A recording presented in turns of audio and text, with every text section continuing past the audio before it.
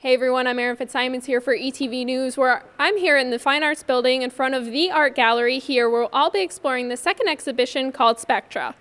This exhibit showcases the work of 5 very diverse artists in which they emerge traditional forms of art across an aesthetic discipline. We spoke to Art Gallery student worker Ruth to talk more about the exhibit. Well, this is the new gallery that is in the Finance Building.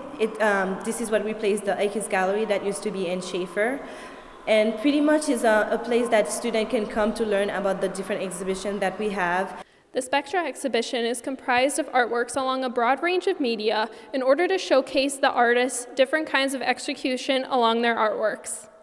The artworks displayed cover the use of media, modes of inquiry, and styles of execution.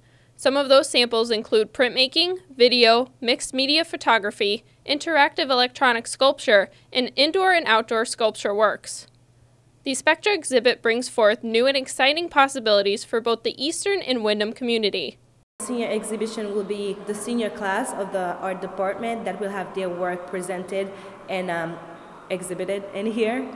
And it will have, just like this one, it will have different sort of art, like some paintings maybe, and some sculptures, some media.